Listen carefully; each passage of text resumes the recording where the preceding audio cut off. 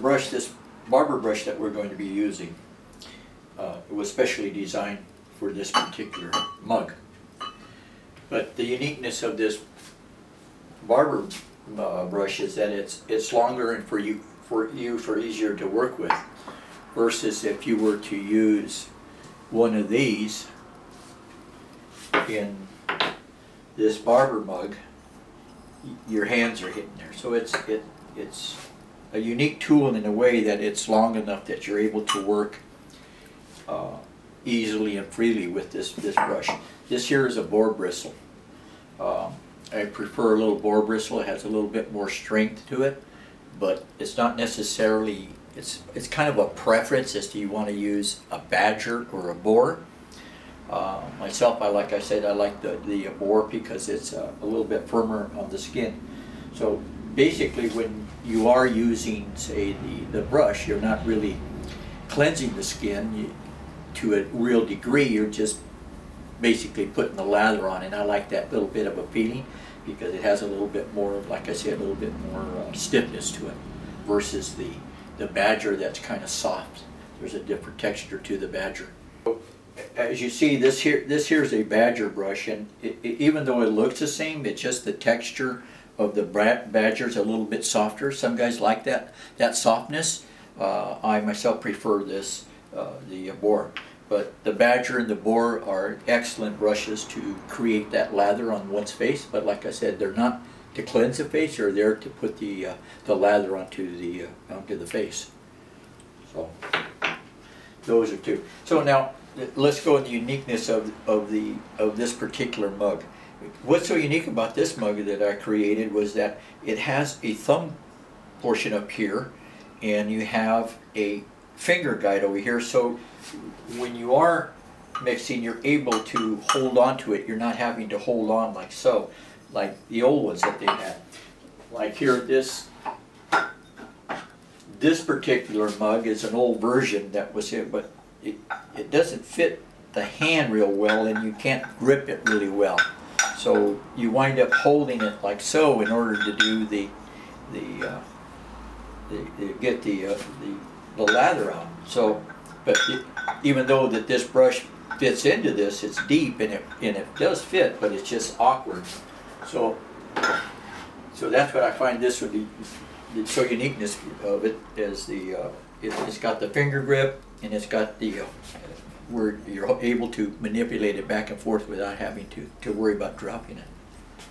So those are the two unique things about this one particular item. You know, this two combination is very well put together, I think, and it works very well for me. But now that we know a little bit more about the brush and the mug, and so here we have a cake of soap and the brush in it, but what we're really going to show you here is this particular cake, and to make it stick, what you would do is take the cake, of course this is the side you'd use up, dampen this a little bit, you drop it down in there so it sits down in a little bit of a water prior to shaving, so it doesn't move around, and it'll stick to the bottom of the cup. So this has been well used, so it sticks to the bottom of the cup and it's not going to slide around. So that's how you kind of glue it down. Put a little bit of hot water, then sit down there, kind of don't press on it real hard, kind of just let it set by itself, and then it will set up for you. So let's get to the how to make and create this lather. And you're allowing the brush to do the work. You're only there to guide it. It's just like anything else. You have a tool, and the tool is there for you to guide it. So we start off again with some warm water, and you're going to want to get your brush nice and warm. Warm up your brush a little bit, and then put a little bit of water in there, let it slide around a little bit. And remember, you have some water in the brush. Kind of give it a little squirt like this, and you got there, and then dump the water out. Come in, dump the water, a little hot water, a little bit more. Okay, so now you have a little bit of water, and you have some water in your brush. So then you just start very slowly. No pressure. You're just letting it glide around. And what you're trying to do by going in a circular motion like this is you're trying to trying to create a cream like this electric one does here. You're trying to do a cream, create a cream with it.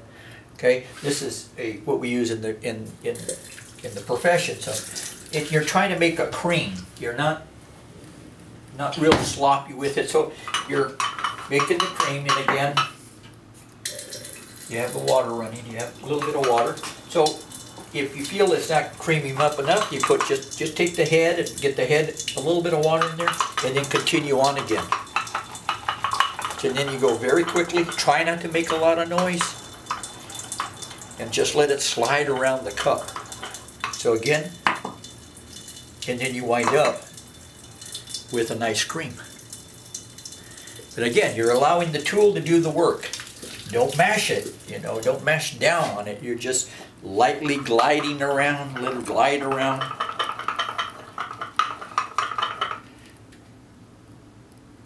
Again, and that's how it's done.